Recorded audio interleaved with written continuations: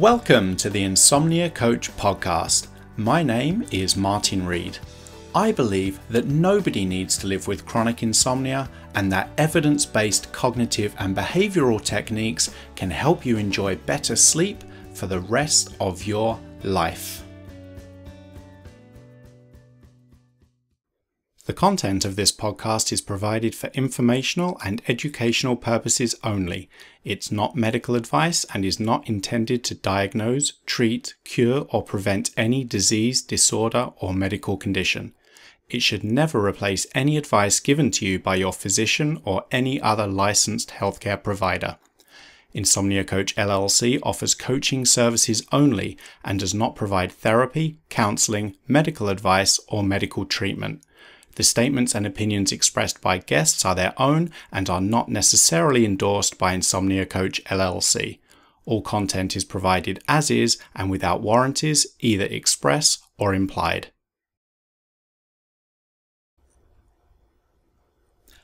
For 5 years, Anna experienced short episodes of insomnia that would last for a week or two before disappearing. However, when her mother fell ill and required surgery, Anna found it very difficult to fall asleep, and this time, even though her mother recovered, Anna's sleep did not. For 2 years, Anna struggled to fall asleep at night, and this led to experimentation with sleeping pills, supplements, relaxation techniques, light-blocking glasses, sound machines, weighted blankets, and a lot of ongoing sleep-related research and worry. Anna got to the point where she just didn't feel sleepy when she went to bed, and this made her think that her sleep system was broken. Luckily, she began to implement evidence-based cognitive and behavioral techniques to help build sleep drive, rebuild sleep confidence, and create a strong association between her bed and sleep rather than unpleasant wakefulness. Today, Anna doesn't really think about sleep, and she gets somewhere around 7.5 to 8 hours of sleep each night. In this episode, Anna shares everything she did to improve her sleep and also reveals how she coped with the typical setbacks most of us experience on the road to recovery. A full transcript of this podcast and an accompanying video can be found at insomniacoach.com/podcast. So Anna, thank you so much for taking the time out of your day to come onto the podcast. Thank you for having me. So can you get us started right at the beginning? When did your problems with sleep begin, and what do you think caused your initial issues with sleep? Sure. So in general, I've never been a very sound sleeper. I was never a person that took naps. I never really enjoyed sleeping in. So I think in general, I always needed less sleep than an average person. Mm-hmm. But it was never really a big problem, and I was actually quite happy with it. Mm-hmm. I started having short episodes of insomnia, I would say maybe around 5 years ago. They would be triggered by something like a work-related stressful event, and then I would have trouble falling asleep for maybe a week at a time or 2 weeks, and then it would generally resolve itself on its own. Mm-hmm. 2 years ago, I had a stressful event that was health related. So my mom was having some health issues, and we didn't know exactly what was wrong with her. Mm-hmm. It lasted for quite a while, and the doctors were running some tests. She needed to have a surgery. So the whole situation, I would say, lasted for maybe 6 weeks or so. Mm-hmm. And during that time period, I was having a hard time sleeping. And I think this is when my real sleep problems actually started. Mm-hmm. So before, like I said, within a week or two, insomnia would resolve on its own. But this time, I think because of how long it lasted, and also because of the fact that I turned to sleeping pills a little bit during that time period, even after the stressful situation resolved and everything went back to normal, and it was basically the best possible outcome. So my mom's health was fine. I was stuck with my sleep problems, so I was still not able to fall asleep at night. Yeah. And I think you just touched upon it there. Was the main issue just falling asleep at the start of the night, or was it also some kind of struggle with waking during the night and finding it hard to fall back to sleep?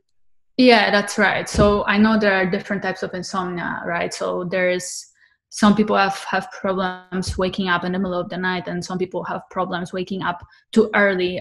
For me, it was always falling asleep, so sleep onset insomnia. And I would say some nights I would also have issues with waking up during the night, but it was always mainly the main problem for me was falling asleep.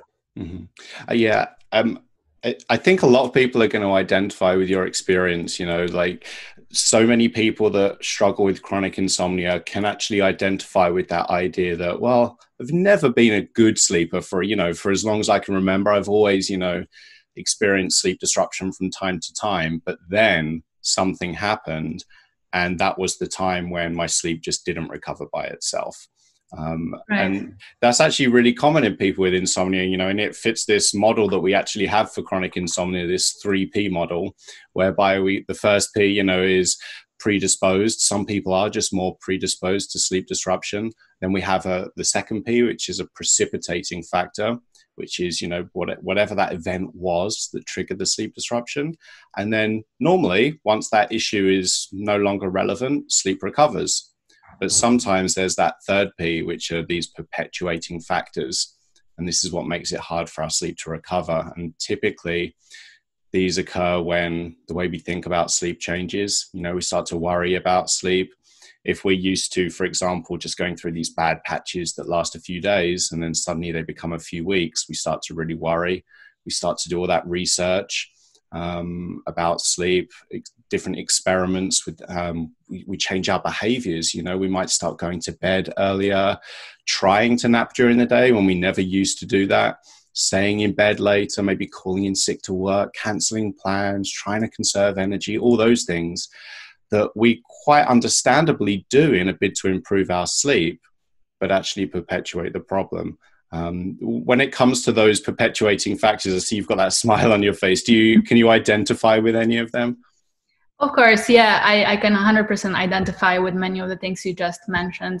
I think one for me that stood out, and because I actually have a little of tendency to overanalyze, I was researching sleep. So that was my main task of the day. I would go to work and then I would go on insomnia related forums on the internet, or I would look at YouTube videos, or I would read articles, or I would research how harmful insomnia could be, or the harmful effects of sleeping pills, or how you could improve sleep latency.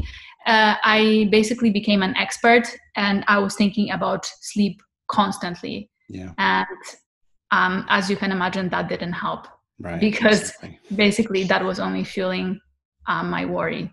And surely enough, I also, I changed behaviors. I tried going to bed early. I tried all of the different supplements. I tried different relaxation techniques. So I think, as you mentioned, this is where the self-perpetuating cycle of the thought and the thought patterns that began to change. And this is where the chronic element of my insomnia set in.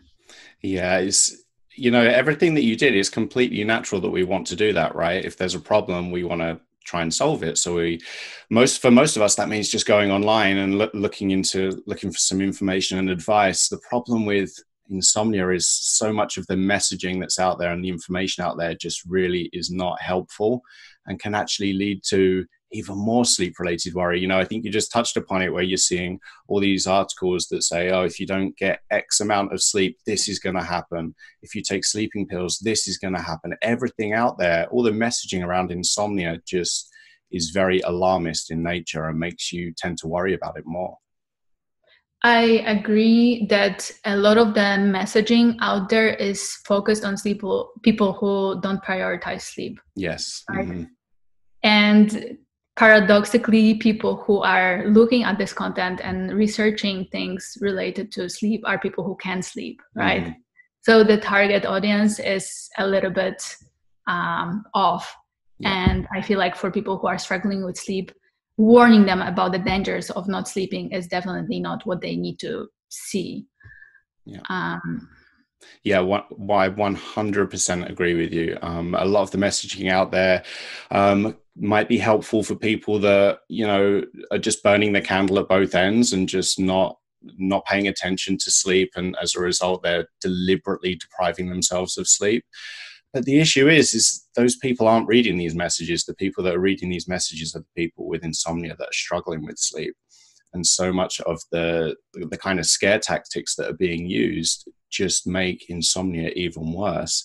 And especially when it comes to things about, these articles that claim insomnia causes certain health conditions, there's actually no evidence whatsoever that insomnia causes any health problem whatsoever. We see some studies that make associations, but the actual cause could be any number of things. Like even to this day, we have no evidence of that. And there was this huge study that involved tens of millions of people and they looked at people with insomnia and people without insomnia and tried to assess mortality risk.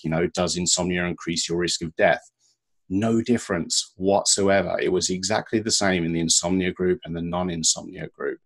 So the problem is when we go online and we see this messaging, it's very rarely helpful because it just makes us worry about sleep even more. And as you've said, it just perpetuates the problem. Right. So it's difficult for a person who's not familiar maybe with scientific articles or with going in depth and doing their own research to distill the facts versus an article that someone has just written and is claiming something that is not supported by evidence. Yeah, exactly. So in a way, we have to kind of rely on journalism to pick these very dry studies apart, but unfortunately their motivation is to get attention, and they're not going to get attention if they say insomnia, it kind of sucks but it doesn't cause a health problem. That's not going to get attention. But if they can come up with some grandiose claims, interpreting the study in a certain way and emphasizing very small parts of the study, then they can get their attention. So yeah, it is a problem. But you kind of touched upon these scientific based techniques, evidence. As I know, as people that listen to this podcast know, these cognitive and behavioral techniques, they're evidence based. We know from experience, from study, there's so much clinical evidence that they work. Before you discovered them, though, what kind of things had you already tried to do in a bid to improve your sleep? Right. So I knew that this question was probably coming. So I wrote down some things because I did so many things in the year and a half that I was struggling with really bad insomnia that I would probably forget. So starting with, of course, cutting out caffeine. So I went from drinking maybe 2 to 3 cups of coffee a day to first only limiting it to 1, and then not drinking any coffee, and then also cutting out tea and any caffeinated beverages, which made no difference whatsoever. I installed blackout blinds in my bedroom, which is, I guess, nice to have right now, right? But when I was suffering from insomnia, it didn't make any difference at all.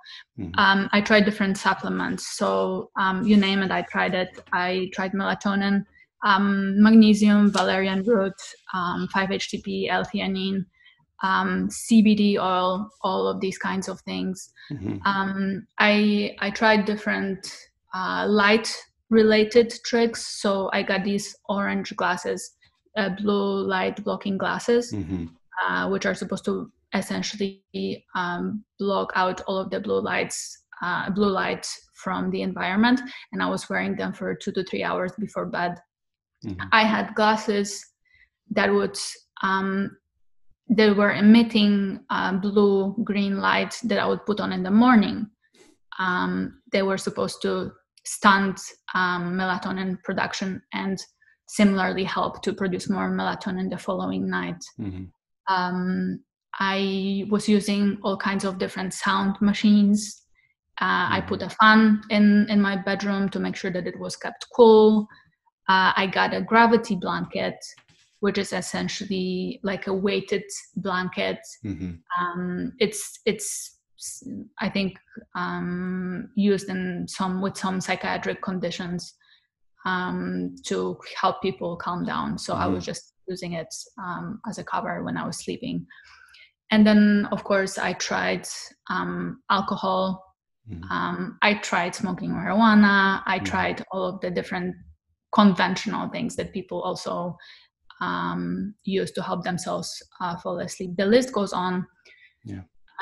I would say some of these things helped for a little while, and some of the things may have improved my sleep quality or the length of my sleep marginally, or they did in the beginning and they stopped working. Sometimes it was perhaps placebo that helped me a little bit, but none of the help they provided was persistent. And I feel like the more I did, the more I focused on sleep, which was fueling this vicious cycle of thoughts. Yeah. I was basically always researching the next thing that I was going to do to see what I could do to improve my sleep. Yeah. That's exactly the point that I wanted to make. And, you know, you made it for me, is we try all these things quite understandably. They might seem to help at first, probably because we're expecting them to help, you know, or we're convinced that they're going to help. So those first few nights, maybe we notice some improvement.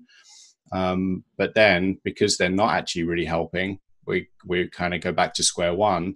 But the problem is then we become worried because this new thing didn't work. So then we have to look for something new. And then when that doesn't work, then we have to look for something new. And the whole time we're on this journey, we just get more worried about sleep and think more about sleep. And I mean, that seems to me like that's what you were saying, you know, like you try all these things, all it led to was more worry and more obsession about sleep. Does that sound about right? Yeah. So I felt by the time I actually turned to cbt-i, I feel like I had tried literally anything and everything under the sun. There was nothing else I could have tried to help my insomnia. Yeah.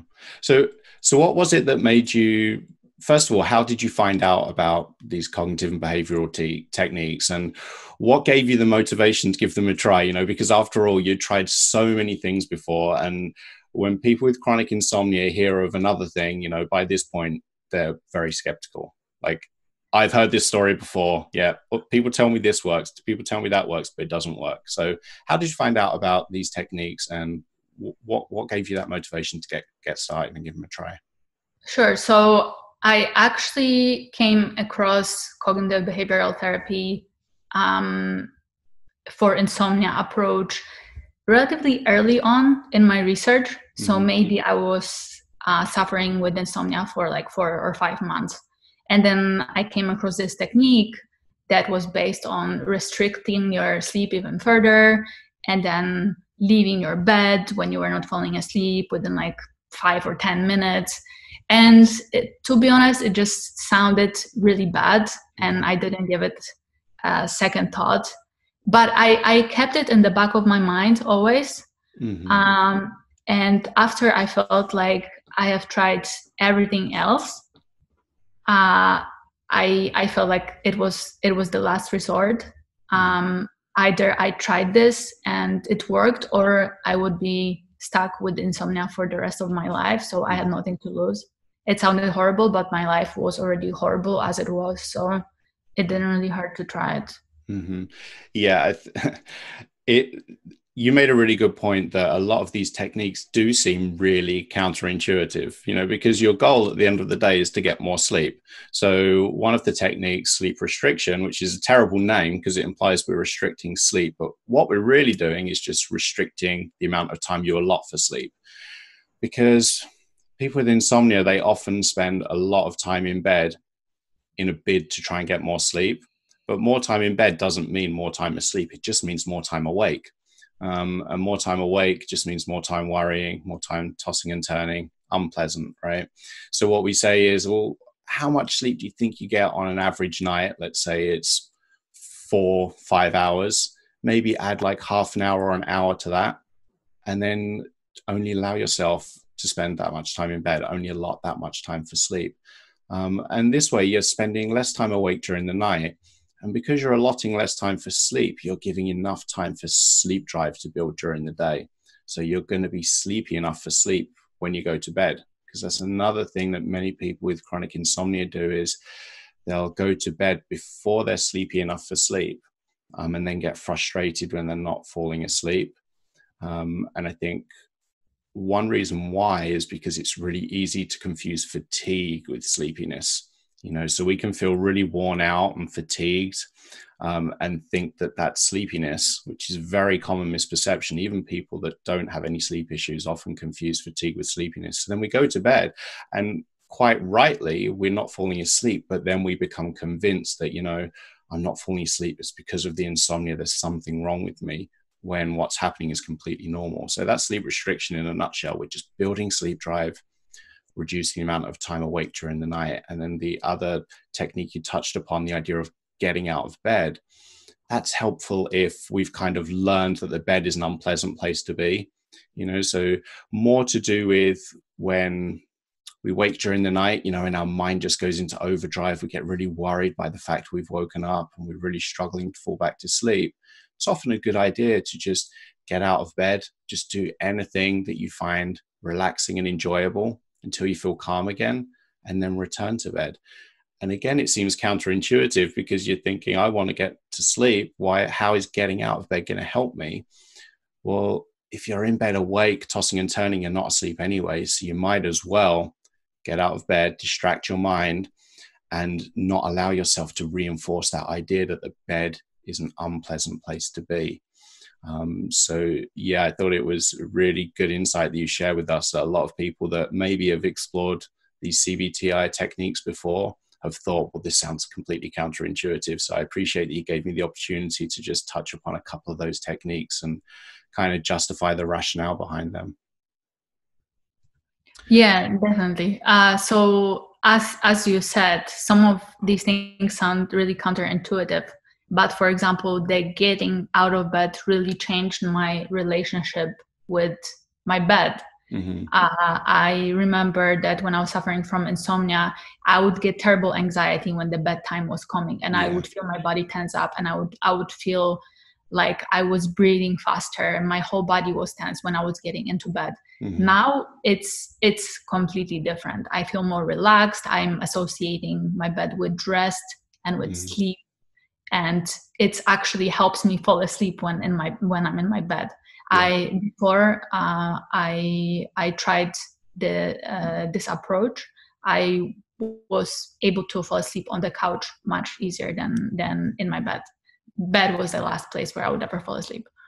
Yeah, and that is a classic symptom of that conditioned arousal, so just because we've learned that the bed is this place where we're going to have a horrible night, we're going to be wide awake, tossing and turning, often in the short term, if we say, oh, well, I'm going to go sleep on the couch, then because you don't have that mental association between the couch and wakefulness and frustration and anxiety, you can find it easy to fall asleep on the couch.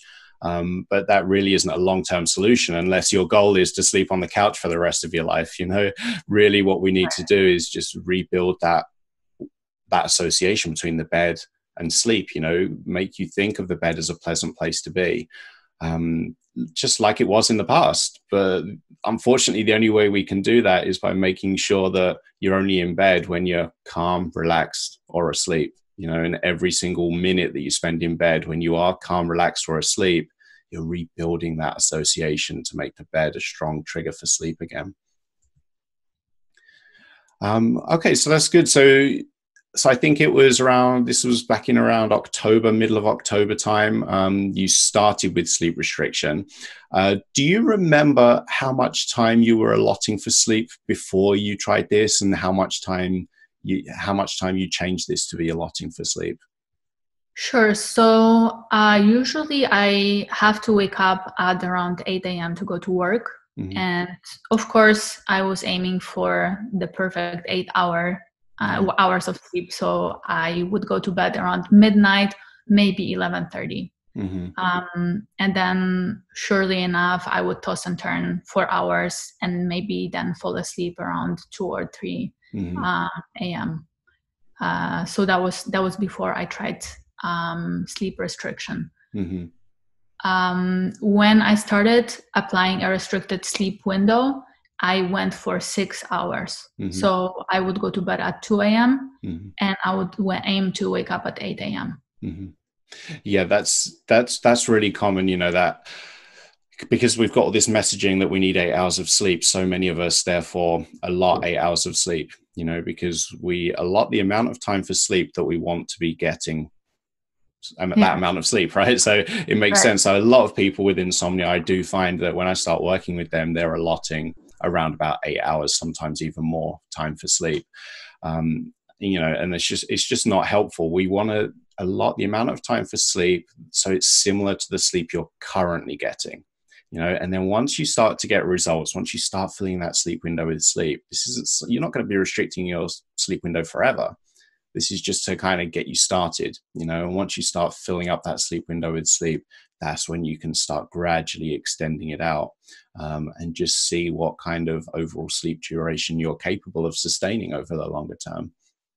I would, I guess, like to say that if someone is struggling with falling asleep, so sleep onset insomnia, this can be particularly hard because not being able to fall asleep for 3 or 4 hours when your sleep window is only 6 hours really doesn't sound appealing at all.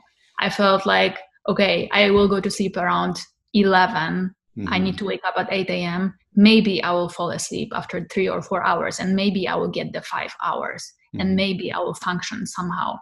But I'm definitely not going to be able to function if I get 1 hour or 2 hours, right? So it sounded really frightening because I was really convinced that this is what essentially this is going to lead to. I was only going to get 1 or 2 hours of sleep every night. And surely enough, this is how it started. Right. Yeah, I was going to ask you about that because I remember, I think you were like a week and a half in, and you got really concerned because you felt that things were actually getting worse, that your sleep was getting worse. It wasn't getting better. So can you tell us a little bit more about that? Yeah, sure. So the first week of sleep restriction, I felt like I made some progress. So I was positively surprised. I was quite sleepy when my sleep window was starting. I would maybe fall asleep within half an hour to an hour. I was pleased. But then something happened. I think I had one bad night, and that made me anxious. I started thinking, okay, maybe this is not working for me. Of course, it doesn't work for 100% of the people who try it, right? So I'm probably one of those, and it's not going to work for me. And then this anxiety fueled another bad night and another one. And then I think I had a little setback in week 2, but then I think my sleep drive won. So so later, even though I was still nervous and I was still getting anxious before bed, I started sleeping more deeply and more consistently. And I think when I really started seeing consistent improvement was in week 4. Then I would say I would regularly fall asleep within 10 to 15 minutes, and I would sleep during the whole sleep window that I was allotting for sleep. Yeah, you made a really important point there that, your sleep drive won. Your sleep drive got to that point where you did sleep. And that's something really important to bear in mind, is that sleep drive does always win in the end, so there may be blips, ups and downs along the way, completely normal. When you experience a few bad nights, that's okay, because what happens from night to night isn't that important, because you're looking to make these long-term improvements. So what happens from night to night doesn't matter all that much. If you stay consistent with the techniques, sleep drive will always win in the end, because you can't stay awake indefinitely. And every hard night, every night of short sleep builds that sleep drive, builds that sleep pressure, and makes sleep more likely the following night. It's difficult to imagine for someone with insomnia. I know that it was true for me. I really didn't think I had any sleep drive left. I didn't remember ever feeling sleepy. I would maybe feel tired, but I was never sleepy. Mm-hmm. I would go to bed and sometimes fall asleep, but it was not this pleasant, drowsy feeling that I was getting. It was just, it felt more like passing out that I was not really aware of. Mm-hmm. So I really felt like something was inherently broken with my sleep system. Yeah. And from the research, all the research that I did on the internet, it didn't seem like it was possible. But I was convinced that I was the exception. My sleep drive, my sleep system didn't work, which was, of course, it was not true. It was not the case. Yeah, exactly. It's so important to recognize that we never lose our ability to sleep. It's something that is with us forever. But when we have a high level of worry or anxiety, arousal around sleep, it can definitely suppress those sleepiness cues and make sleep more difficult. And that can lead us to believe that we've somehow lost our ability to sleep, or there's something uniquely wrong with us, and that's almost certainly never going to be the case. But and it's also really important to recognize that when you're implementing these techniques, it's completely natural to be disheartened when you have setbacks, because your sleep confidence is going to be really poor.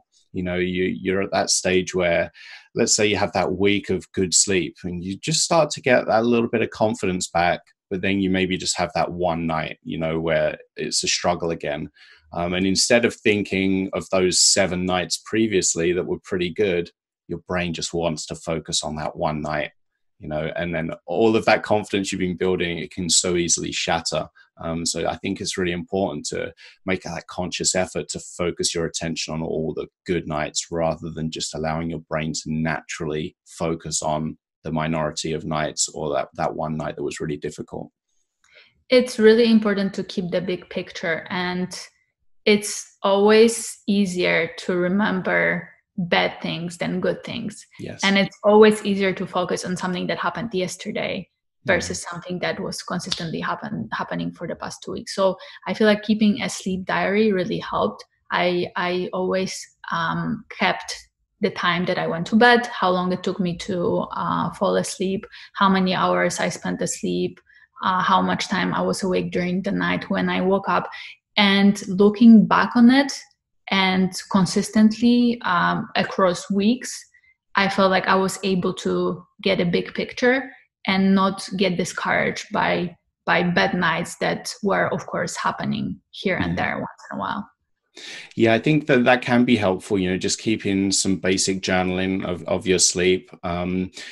On one hand, sometimes people can get a little bit too obsessed with it, and record it and then just spend a lot of time looking at it every single day, running all these numbers and crunching it and stuff like that, which is not the intention. We're just looking to track progress. So if you kind of log information about your sleep like you just described, I try and encourage people just to not pay much attention what happens night to night, maybe at the end of a week or at the end of 2 weeks. Look at it just so you do get that bigger picture, because otherwise it's really easy. Let's say you had a really good night, you kind of gloss over that. Oh yeah, last night was great. Then you go off, have your breakfast. But then the next night, maybe you only got 2 hours of sleep and you're just sitting there thinking about that, running all the numbers. Why did I only get 2 hours sleep that night? That the brain kicks in and you're just feeding that obsession with sleep, which is never helpful. So I 100% agree that it's not useful to look in depth into the data every day. And I had this problem. So I had a Fitbit, which has a sleep tracker in it. Mm-hmm. And whenever I would wake up, that was the first thing that I did. I would look at how I slept, how many hours of deep sleep I got, how it compared to what was expected. What helped me was looking at the big picture. So looking at, how was my sleep this week? How did it compare to the previous week? How was my sleep efficiency in this given month? But definitely not looking at sleep data day to day. I took off my Fitbit. I don't wear it anymore, and I don't even want to be tempted. I know it's tempting. Right now that I'm sleeping well, I'm really tempted to put it back on again. But at the same time, I'm scared. And I also know that we shouldn't be relying on tracker to tell us how rested we feel or how tired we feel or how much we should be sleeping. We know it. I know now when I feel rested, and I know when I feel tired, and I know when I feel sleepy, and we should be relying on our body for these cues. Yeah, I completely agree. If you're getting through the day, you feel like you've got enough energy to get through the day, you're having productive days, then the chances are you're sleeping fine, regardless of how many hours you're getting. And no kind of tracking device can tell you if you personally are getting enough sleep, because we all have our own individual unique sleep requirement. Some people might function perfectly fine on 4 or 5 hours of sleep. Other people might feel like they need 9 or 10 hours. There's a huge range and everyone is different. And yeah, with those sleep tracking devices, especially for people with insomnia, they really can just heighten that anxiety, that arousal, and just lead to this obsession over data that we're still not 100% sure how accurate it is. Especially in people with insomnia, they tend to really struggle to determine between wakefulness and sleep. But we can't really do much with the information that it gives us, because you touched upon like sleep stages. We can't control how much time we spend in each sleep stage. Our body does that by itself.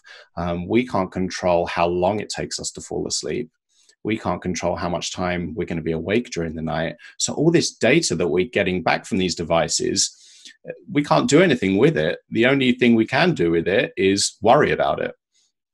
Right. Yeah. I remember countless times I tried to put together the behaviors that led to more increased, deeper sleep on a given night. And then Yeah. whenever I tried to replicate, it just didn't work. So I felt like it was completely useless. Yeah. The data was not replicable, and I was not able to, consistently get to the same results by implementing a certain behavior. So it could be, that the tracking device, which will be able to really tell us something true about our sleep, is yet to come out. But yeah, I don't think it's available at this point. Yeah, no, I think perhaps they could be helpful if you're one of these people that really feels you get 0 minutes of sleep, like you've gone for, let's say, 2 weeks and not even had 1 minute of sleep, which would be pretty much impossible, but it's very easy to believe that that's the case. That then it might be helpful temporarily to use one just to get that relief, because it will show that you are sleeping, because it's pretty much impossible to be awake for that long. But otherwise, I just find that they can be really unhelpful and actually perpetuate the problem, because they lead to this obsession with sleep.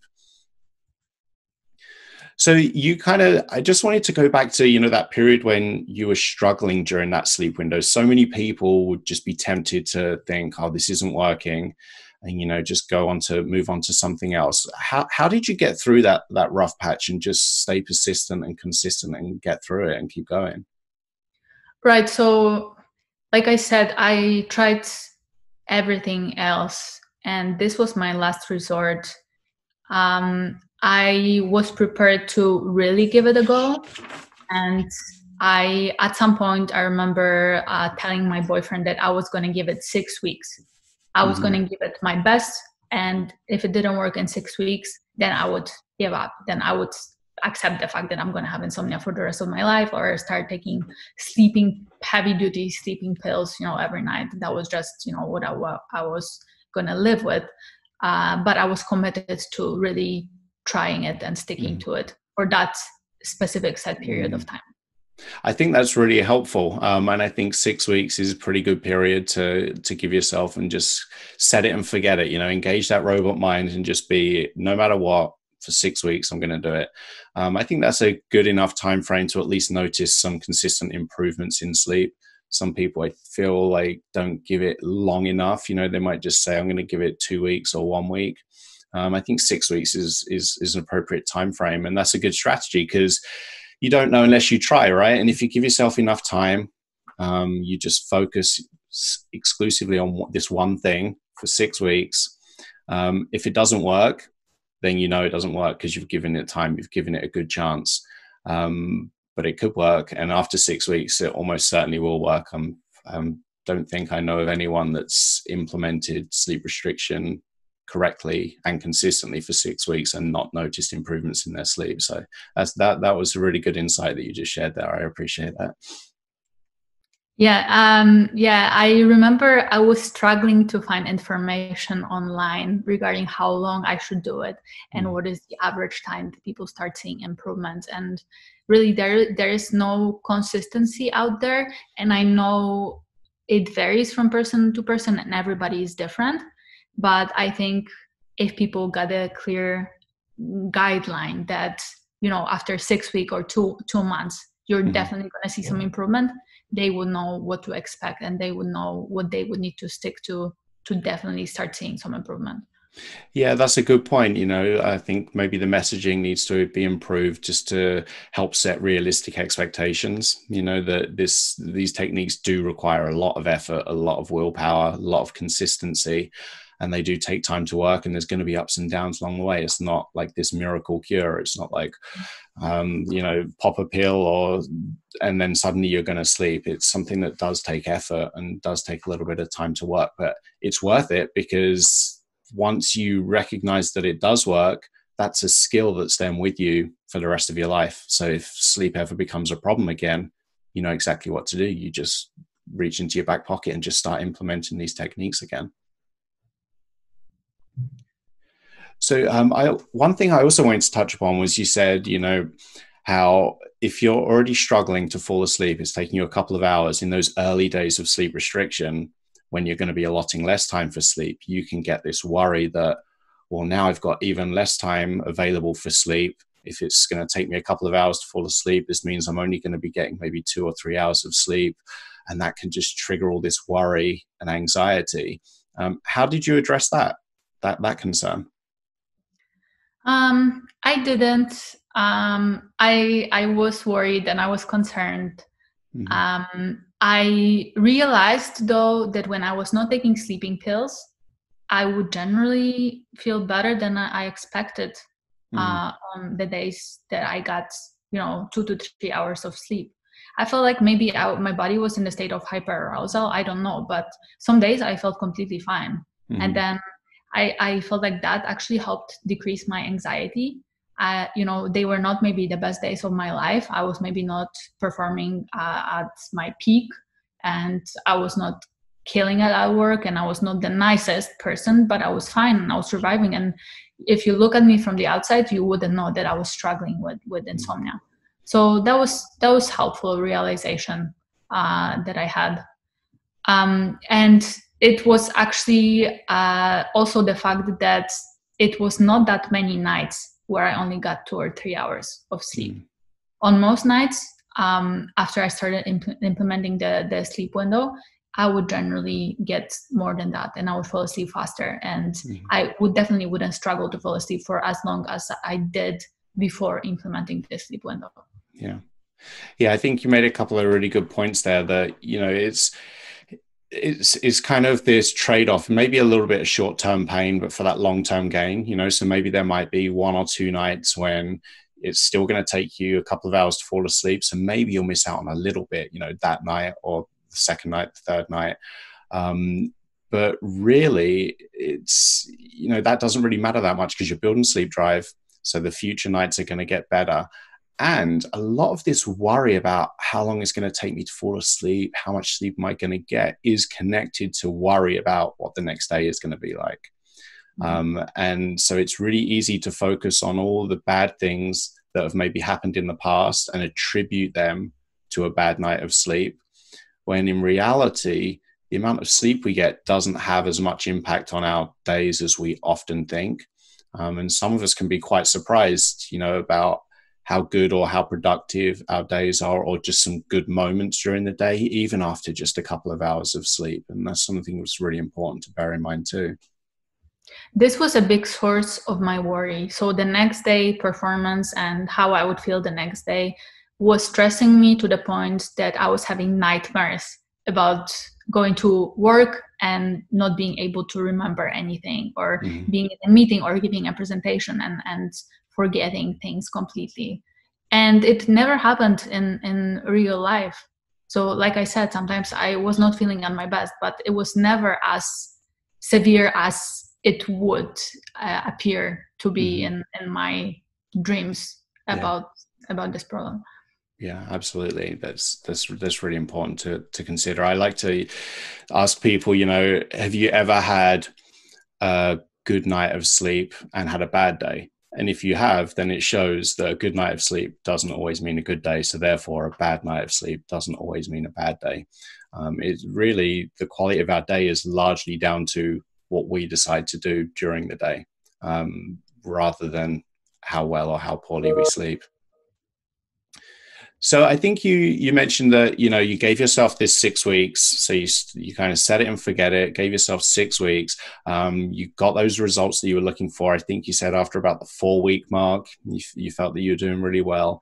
But then I remember you around the 6 week mark, you went away for a weekend, and there was like a time difference. You went traveling, noticed some sleep disruption. Can you talk us through that? What happened next? This is one of those things, sometimes when your sleep confidence is a bit fragile, then you might start to worry again and think these techniques aren't working. So can you just talk us through that? What happened?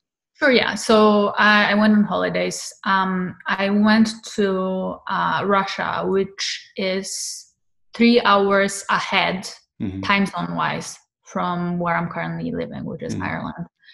And I remember I was traveling with my boyfriend. We arrived at the hotel. It was 3 a.m., which means it was 12 a.m. in Ireland. And I was still all wired from the travels. Yeah. But of course, it was 3 a.m., so it was time to go to bed. I was not feeling sleepy, but we were in a hotel. It was middle of the night. I had nothing else to do. My boyfriend went to sleep. So I went to sleep. And I didn't sleep. And I think I maybe got 2 hours of sleep that night. I spent the night basically lying in bed and thinking about the next day and how awful it was going to be and how I'm not going to enjoy myself on the holiday and how much my life sucks because of my insomnia. Basically feeling sorry for myself. The following day was okay. The following night, I helped myself with quite a bit of alcohol. I slept through the night, and then that gave me quite a lot of anxiety the following day, which led to another bad night. So overall, I had 3 pretty bad nights. Yeah. And I remember after coming back, the first night was also really bad. And I was like, great. I fell back into a pattern. I destroyed everything that I've built up over those 6 weeks. But I think that's where the problems ended. So the next night, I slept like a baby. And I got the feeling that I think perhaps all the sleep drive that I have built over the weekend was helping me sleep even better. And after I got back to the familiar conditions and I got back to my routine, I went right back to sleeping throughout the whole sleep window and feeling good. Yeah, I think that's a perfect example of sleep drive winning in the end. Sleep drive always wins in the end. High levels of worry and anxiety can definitely disrupt sleep and kind of suppress sleepiness, but they can only ever last for so long. Eventually, sleep drive gets to this point where it makes sleep happen. And it's really important to recognize that when you're traveling, especially when you're crossing time zones, sleep is always going to be disrupted. It would be unusual for you to have gone to your hotel that night and slept like a baby. Some people do, sounds like your boyfriend did, but that's more on the unusual side. Most people will struggle for a few days, at least when they're crossing time zones. And I think that your sleep recovered for 2 reasons. One, first of all, sleep drive just made you sleep again.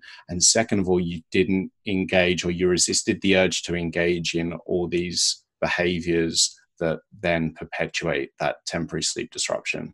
So it sounds like you weren't tempted to start going to bed earlier again, trying to nap during the day, modifying your day. You stayed really consistent with the techniques. And so your sleep just got back on track as soon as the travel disruption wasn't an issue anymore. Yeah, that's right. I knew better by then than to go to bed earlier. It didn't even cross my mind. I definitely knew that as soon as I came back, I was going to go back to the exact same sleep window and I was going to implement the exact same routine that led to improving my sleep the first time around. So that obviously worked. Yeah. So staying on that note of travel, I remember I think it was, this is like 3 months after you first started with sleep restriction now. You were getting around like 7 or 8 hours of sleep each night, and you'd gone on vacation again. So was that trip a little bit later on? Was that any different? Were you struggling again during that trip, or were things a little bit better that time around? I wasn't. So all the way to when the trips started, I was definitely sticking to a consistent sleep window. I extended it by then to 7 hours or 7 hours and 15 minutes. But I was definitely trying to go to sleep at the same time every day and wake up at the same time, and definitely not sleep longer than that. Hmm. But I went on holidays, and I was a little bit afraid, of course, because there would again be a time difference, this time Hmm. of 7 hours. Yeah. And I didn't know whether I would be able to keep a consistent sleep schedule even in that time zone. And also, we would be moving around quite a lot, so I would be in different hotel rooms, in different places, so that would Yeah. introduce quite a lot of uncertainty. But I think by then my sleep had already recovered to the point that I didn't struggle at all. It Yeah. was not an issue. I think I was also not stressed with work, so that was Hmm. definitely helpful. But I was going to bed together with my boyfriend. I was sleeping maybe 8 hours a night, Hmm. 7.5, 8 hours, sometimes longer. And I would sometimes sleep in the morning, and sometimes I would go to bed later, and sometimes earlier. And it was generally, I felt like a normal sleeper again. Yeah. I forgot what it was like to not think about sleep and not worry about sleep. But during that vacation, I experienced exactly that. Hmm. Yeah, I think I wonder if it was just, you're at that point because it was further down the line where you just had a little bit more confidence in your sleep, so you naturally worried less about it. And because you were worrying less about it, putting less pressure on yourself to sleep was easier all that time around on that vacation. And I think it's also important to recognize that, when you're on vacation, what do you go on vacation for? These holidays, it's the daytime activity that's the focus, right? You have so much fun during the day. What really happens at night is, doesn't really matter. It's all these activities and all these things you're doing during the day that count. But yet, when you don't have that sleep confidence, all your thought process is about what's going to happen at night. But if you just shift your attention to all the great things you're going to be doing during the day, then you won't be worried about sleep. So you'll have a better day, and sleep will become easier as a result. Yeah, that's exactly right. And I remember going on holidays during the year and a half where I was really struggling with insomnia. And I would go on longer holidays where I didn't have work related worry, and I would have horrible sleep. Mm. So it's definitely not a given for me that I would be sleeping well during the holidays. But I think the confidence that I have built during the 3 months of sleep restriction and having consistently decent, okay, good sleep Yeah. during that time frame helped me sleep well and have a nice holiday. Yeah. And also remain active during the day and focus on what I was doing during the day rather than what would be happening with me during the night. Yeah, exactly. One thing I wanted to touch upon was, you were extending out this sleep window, as your sleep improved. How did you decide when to extend that window out? And a lot more time for sleep, and how did you do it basically? Right. So I went in 15-minute intervals. So I Hmm. started with a 6 hour sleep window. After I think about 4 weeks, when I had my first week of consistently good sleep, I would Hmm. add 15 minutes.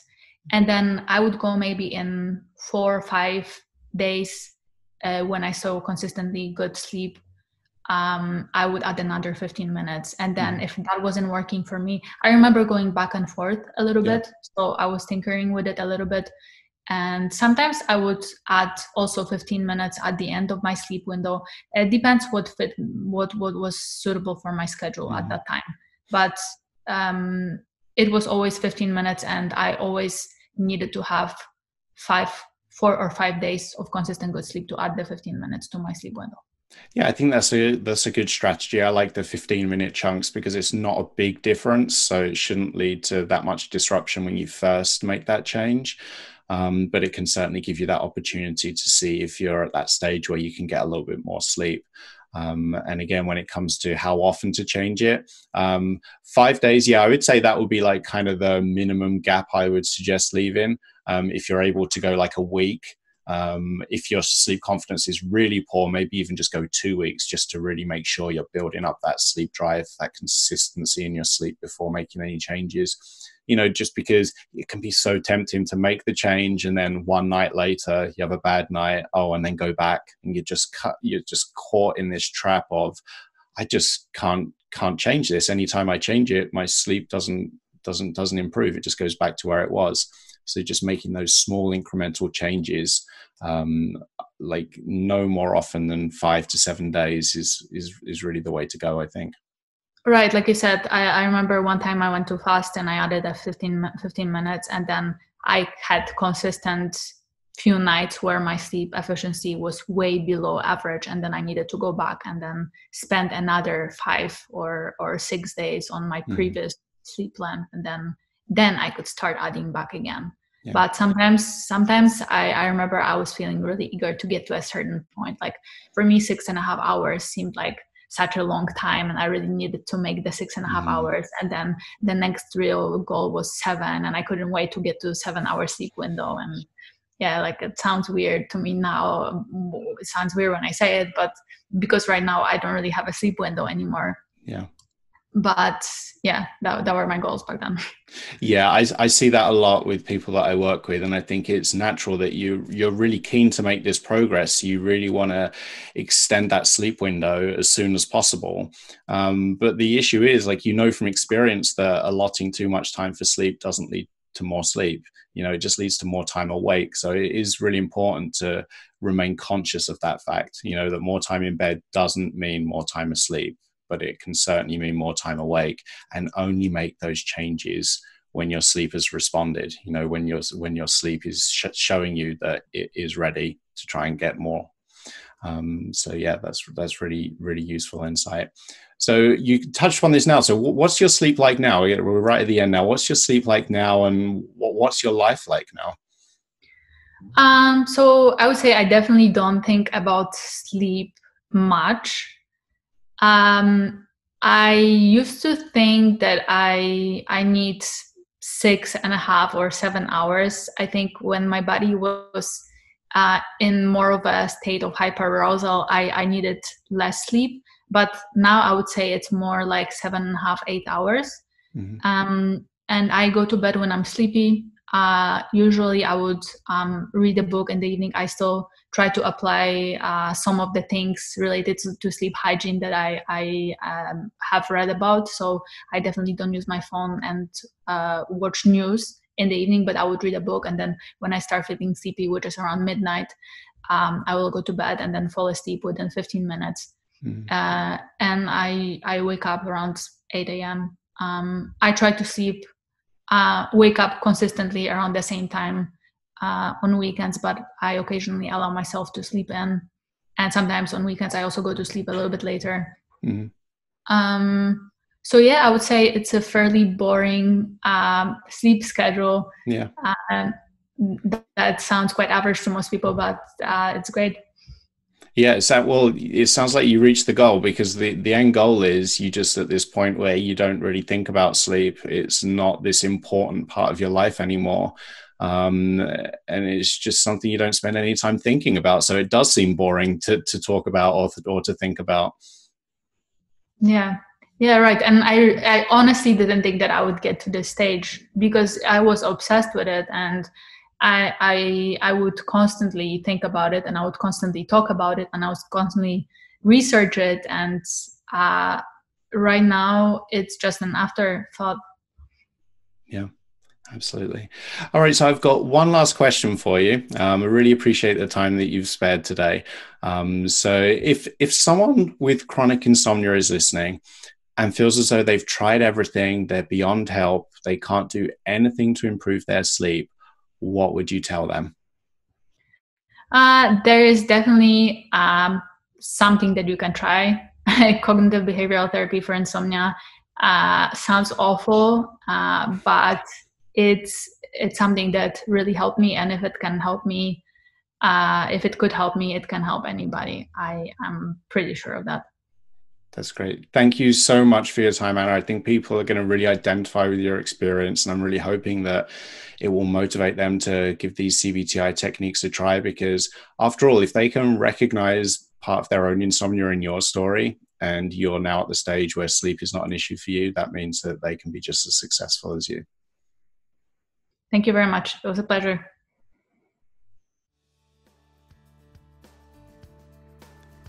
Thanks for listening to the Insomnia Coach podcast. If you're ready to implement evidence-based cognitive and behavioral techniques to improve your sleep, but think you might need some additional support and guidance, I would love to help. There are 2 ways we can work together. First, you can get my online coaching course. This is the most popular option. My course combines sleep education with individualized coaching and is guaranteed to improve your sleep. You will learn new ways of thinking about sleep and implement better sleep habits over a period of 8 weeks. This gives you time to build sleep confidence and notice results without feeling overwhelmed. You can get the course and start right now at insomniacoach.com/online.